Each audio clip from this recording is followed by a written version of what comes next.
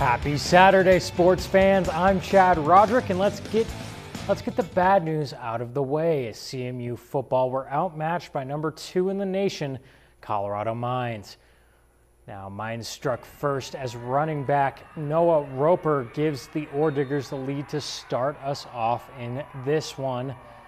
And it would only get worse from here, folks. Gavin Herberg gets a chance to here on 4th down for the Mavs.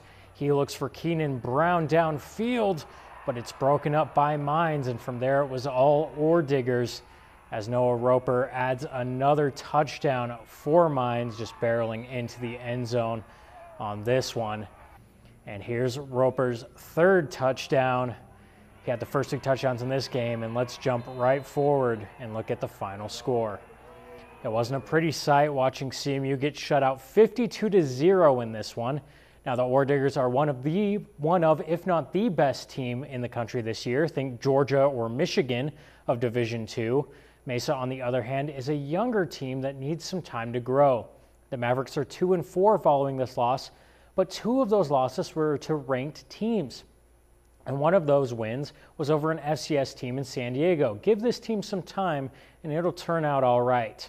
Now we move over to some more positive news with the weekend as CMU volleyball put together a great weekend here. The Mavs started their road trip in Pueblo yesterday with a 3-1 win over the Thunderwolves. CMU dropped just their 9th set in 16 games in this one, and most teams in the RMAC don't seem up to the Mavericks level aside from Metro State. Now let's jump to today, where the Mavs traveled to Alamosa to take on Adams State. This one was much of the same as CMU. Get the dub 3-1 over the Grizzlies. That's 2 wins in 2 days for the Mavericks, and not a bad weekend overall in my opinion.